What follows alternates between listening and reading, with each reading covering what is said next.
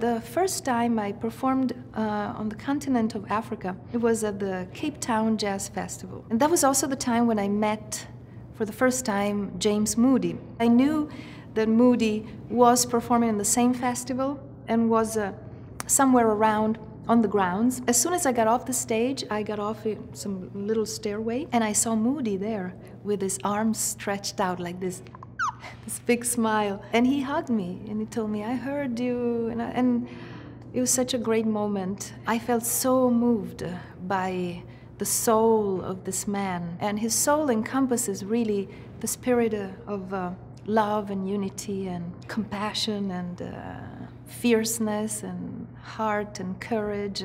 So that was really a memorable moment for me, and I consider myself blessed for that.